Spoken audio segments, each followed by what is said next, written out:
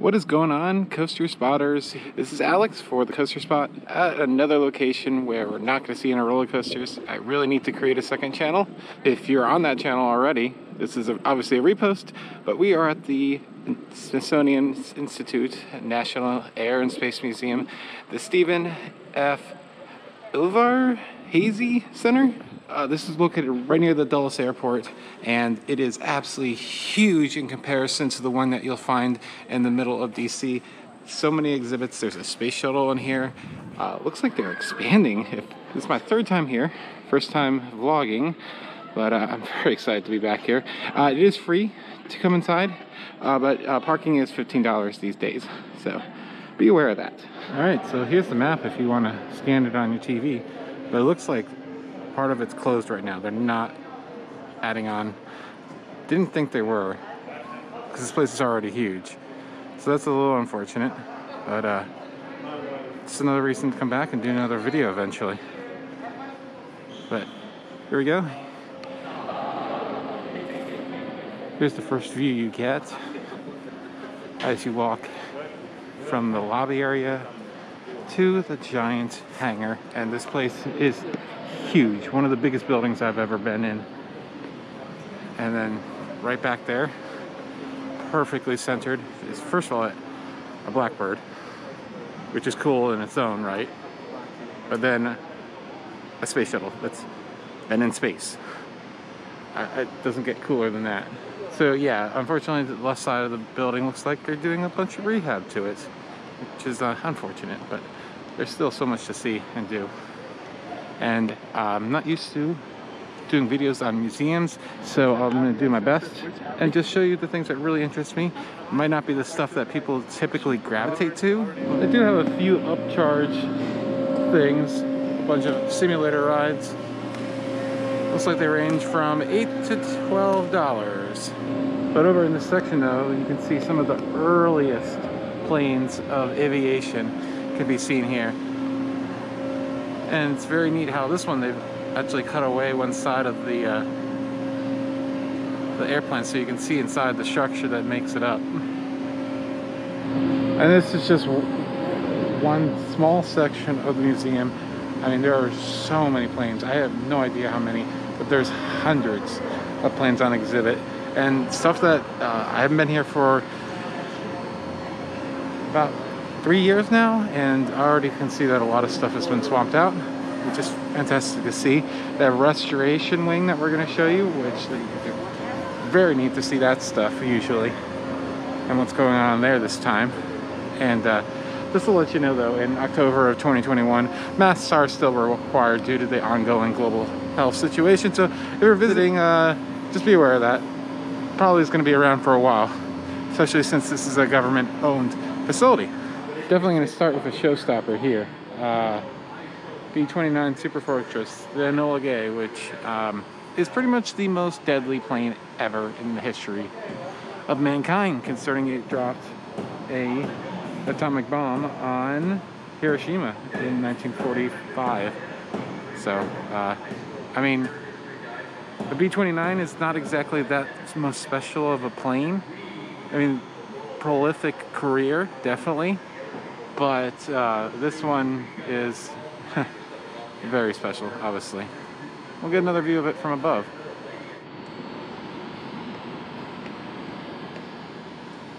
So I think they're just doing a lot of work on the roof and to protect the planes from possible dust or debris.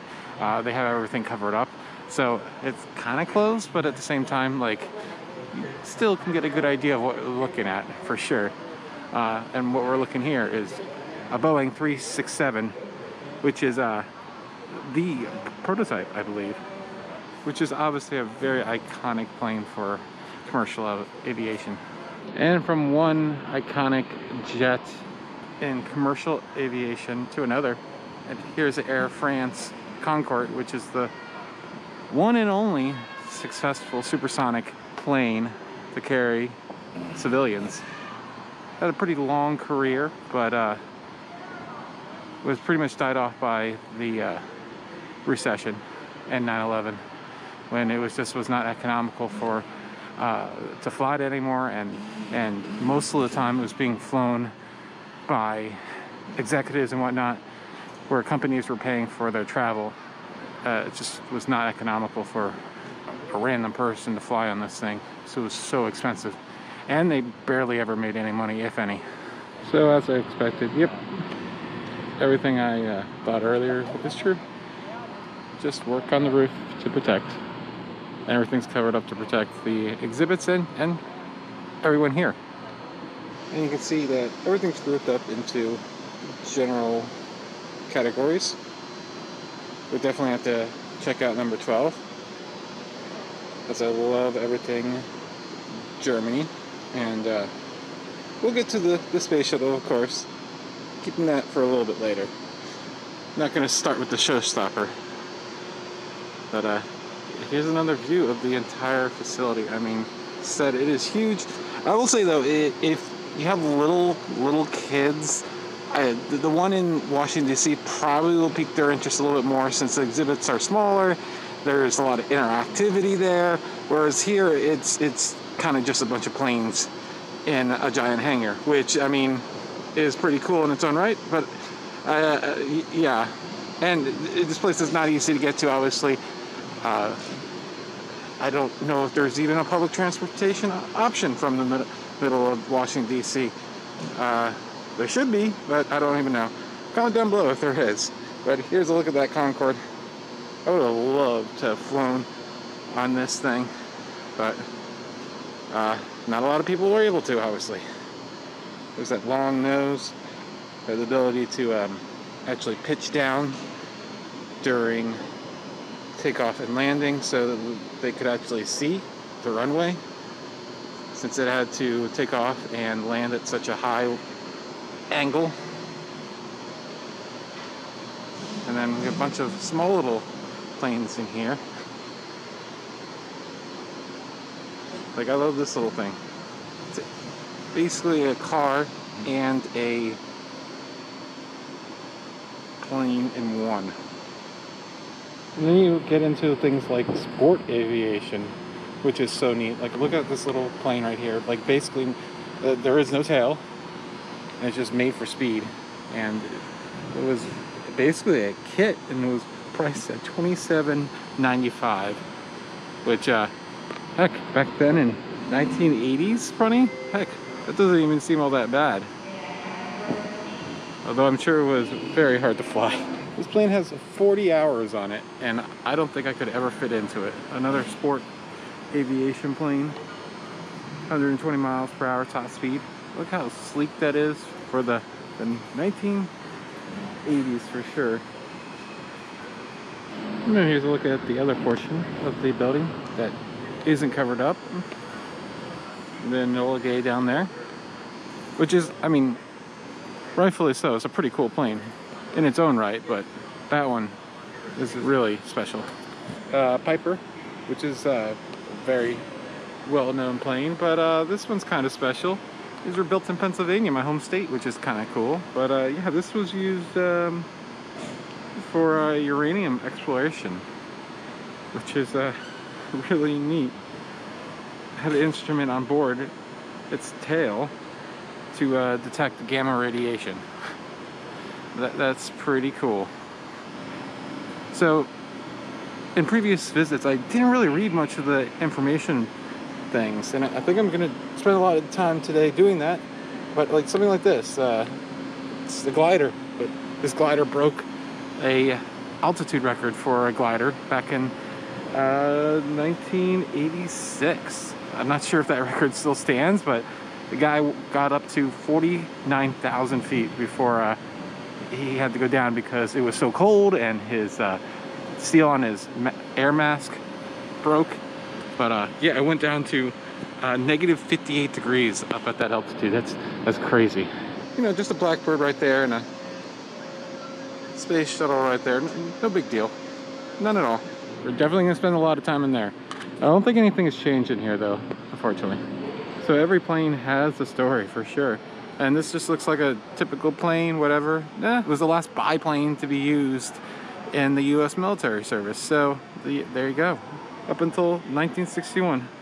Then obviously we moved all to jet engines. Alright, so we'll get to the space, of course, later on, but this is one of my favorite things here, is the restoration wing, which, that flak bead, it's been in restoration for a very long time. It was here the last time I was here, like 3 years ago. But definitely some other stuff I've never seen before. And I swear that looks like something out of Star Wars. They do have an informational video that plays and tells you about just all the detail they go into restoring things, using as many parts originally as possible, but in some cases, you know, things have deteriorated to the point where they have to recreate it, and they use a lot of really cool techniques to sometimes fill in the pieces, basically. And I was right. It is from Star Wars Rise of the Skywalker, which I'm not surprised. It seems like the Smithsonian likes to embrace some pulp culture stuff, definitely to just create more interest in the museum itself. Like you can find the Galileo, which was the transport vehicle in Star Trek, in the main museum in Washington, D.C. on display. Yep, it's neat they have this little display right in the center here, where it tells you everything that's in restoration. As I said, that one plane that we saw, the green one, has been here for a very long time.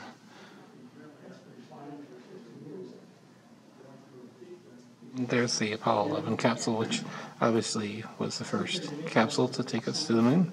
Pretty sure I've seen this on display at the museum in Washington, D.C., but currently under restoration. And then there is Amelia Earhart's plane. So I've been exploring like every nook and cranny of the place just to see what's in the places that people probably never think to like travel down, and boom. I remember seeing this on Tested.com with Adam Savage, you know, of the Mythbusters fame.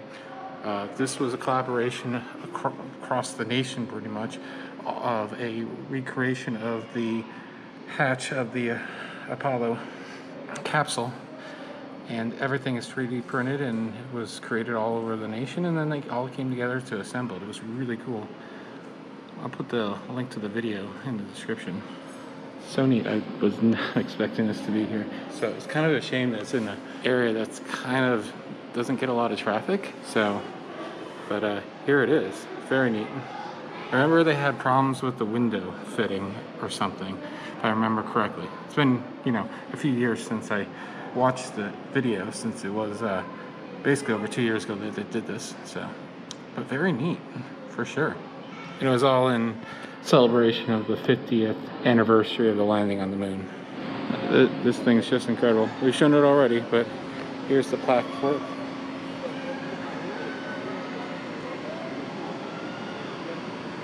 I believe it is still one of the fastest planes ever built.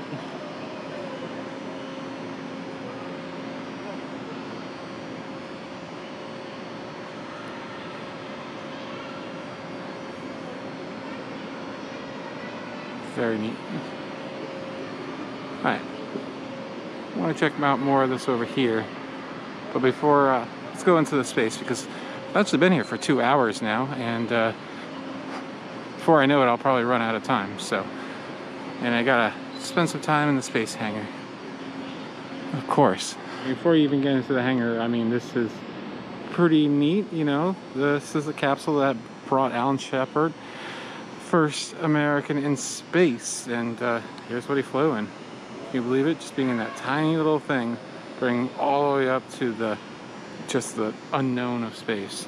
So here's a little thing telling all about the James Webb Telescope, which is basically the successor to Hubble, and it's been delayed heavily. It was supposed to first launch in 2018, and then the video at the end actually says it's launching on October 31st, which is, according to Wikipedia, outdated at this point. It's not going until December, another delay. These things take time, but man, so many delays. And here is the space shuttle. You know, pretty cool. I love how they have it set up, and how you just approach it head on. And the thing is huge. I mean, next to the Boeing that we saw, it's not very long, but next to the Boeing that we saw earlier are a lot of commercial airliners. The thing is just massive. And controversial as can be. So, as it really wasn't the most cost-efficient thing. We later discovered that after a few missions, but they kind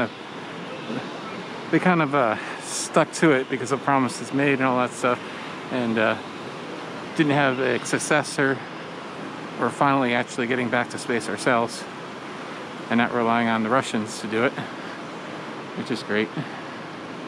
And then the Canadarm, which is a space crane, which is pretty cool in its own right. And I always love just looking at this joint right here. The amount of technology just in one little joint is just ridiculous.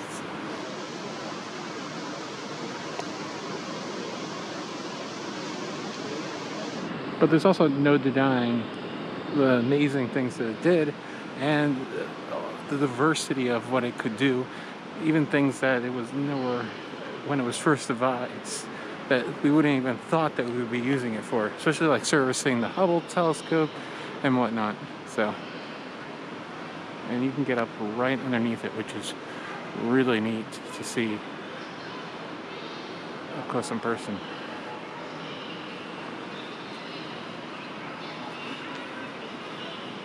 I'm under a space shuttle right now.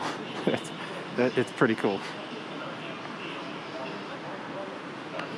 It's just fascinating that each one of these pieces of technology, if I was a YouTube channel that did things like that, each one of these things could deserve its own, 30, 40-minute long documentary on it. Like, this thing was used to analyze digital imagery from reconnaissance satellites.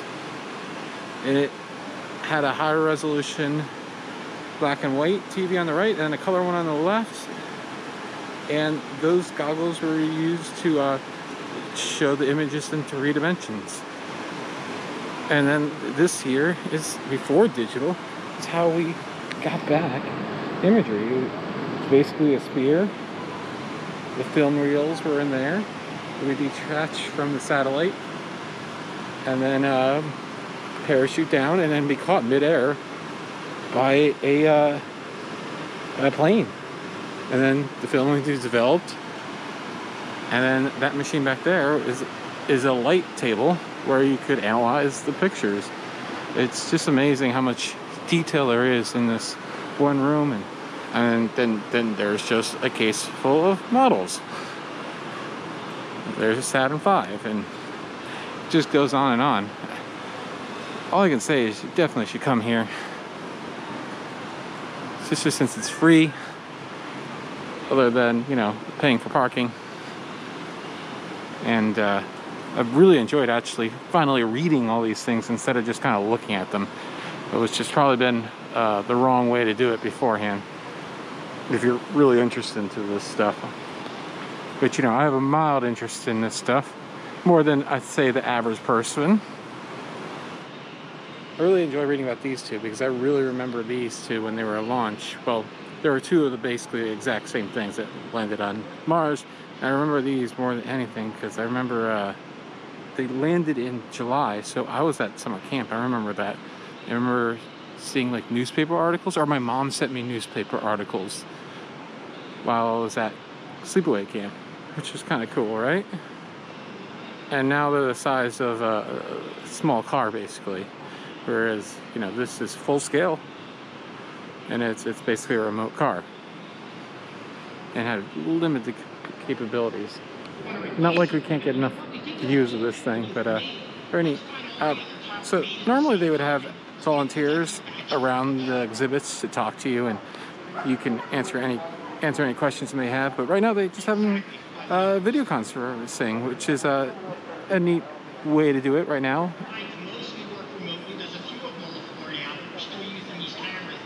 And then more capsules from the Mercury